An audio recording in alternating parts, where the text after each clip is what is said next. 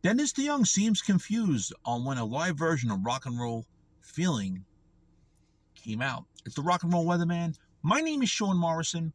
He put a YouTube link on his Facebook page for a live version from 1986 of Rock and Roll Feeling, because it featured a drum solo from the late great John Panazzo. And he doesn't think it was 1976. The guy that put the video up, the great Radio Man, checked everything, and it is 1976, according to what he has stated. Mr. Deyoung can't tell if it's John Curulewski or Tommy Shaw playing. If you're in a band, even though you've been in the band so many years, as Deyoung was in Styx to 1999, so basically it was nearly, if you count the years records came out or whatever, you know when the band started. I'm not even going to get into that. It should be common sense that you should tell the difference between Tommy Shaw playing guitar and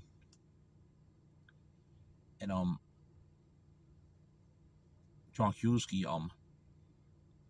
playing guitar. It's unbelievable. If you're not subscribed to the Sean Morrison YouTube channel, please do so.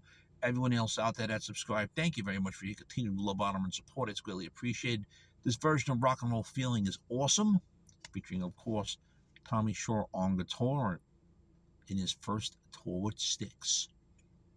Shame, shame, shame.